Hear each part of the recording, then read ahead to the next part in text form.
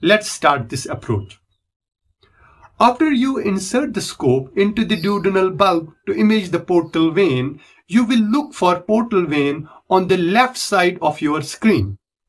Because once your transducer is in the duodenal bulb, the tip end of transducer is superiorly and shaft end inferiorly. You can see it in the image here.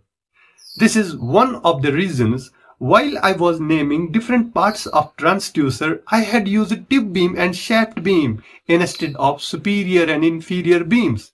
Because in the duodenal bulb, tip beam is superiorly and shaft beam is inferiorly, which is not the case while the scope was in the stomach.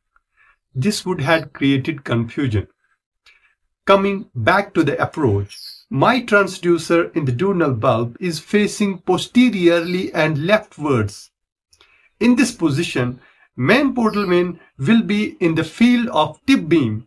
That's why you should search for it on the left side of your screen. If you notice here, tip beam traverses through the portal vein to the pancreatic body. That's why you can also visualize pancreatic body on the left side of the screen.